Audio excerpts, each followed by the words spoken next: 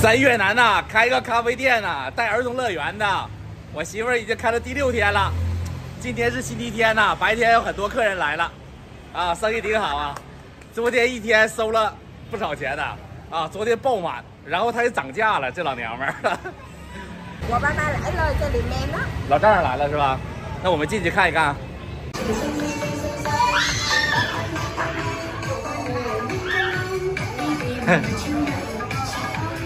爸爸来了，嘿嘿，爸爸好。爸爸说我生意好。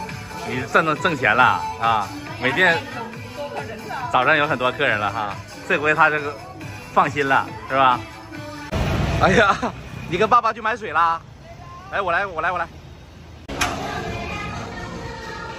哎呀，这个炸丸子机呀，搞到这里来了。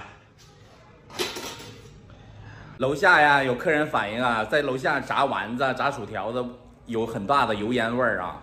他把这个机器搞到我楼上来了，这一天，慢慢的，我这楼上的地方可能要给我老婆腾走了啊。他这一点点侵蚀我的领土啊。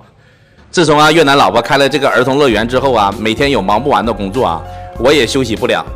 他一大早就带着我去这个批发市场去进货啊。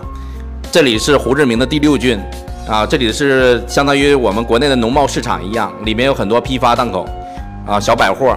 这里离我们住的家比较近啊，我们也住在第6郡。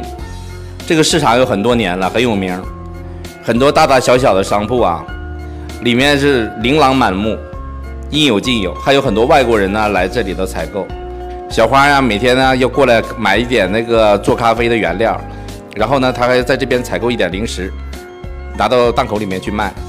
我现在白天的工作啊，就是小花的专车司机啊，每天负责接送她到市场啊，上下班接送她。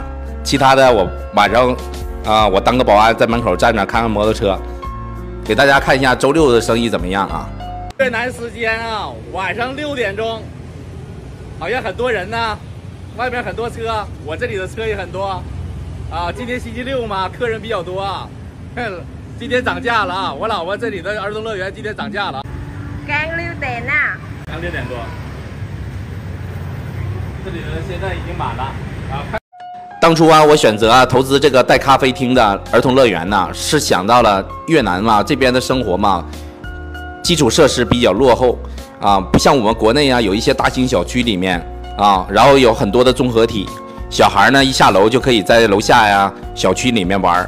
越南这边的话，小区很少，普通人呢很多，家庭呢都不是住高楼的，啊，也没有什么社区服务，也没有什么就是免费的设施。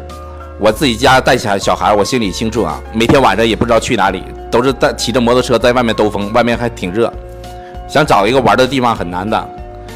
所以说我搞了这个店啊，越南的人口也比较多。啊，一家里好几个孩子，这边也没有计划生育，它是一个比较年轻的国家啊，年轻人比较多，老年人比较少，它的平均年龄都是30岁左右，一家都生了2、3个孩子，3、4个孩子，所以做小朋友的生意啊，应该是不会差到哪里去啊。在我们这个店呢，周围啊，方圆3公里内啊，没有同样的档口啊，只有我们这一家，还能有点生意啊。现在实体店呢，在国外也不好做，你也不知道做什么。我们都是在努力的摸索啊，我们呢支持普通的家庭啊，不求大富大贵啊，就是平平安安的过个日子就可以了，不用搞那么辛苦啊。越大的生意做得越大的越有风险，我们也不想冒这种风险啊，也不想投资更大的店，就做这个小店，把这个小店经营好了，每个月呀有点钱赚就可以了。感谢老铁们收看我们的视频啊，记录真实的越南生活，感恩大家支持。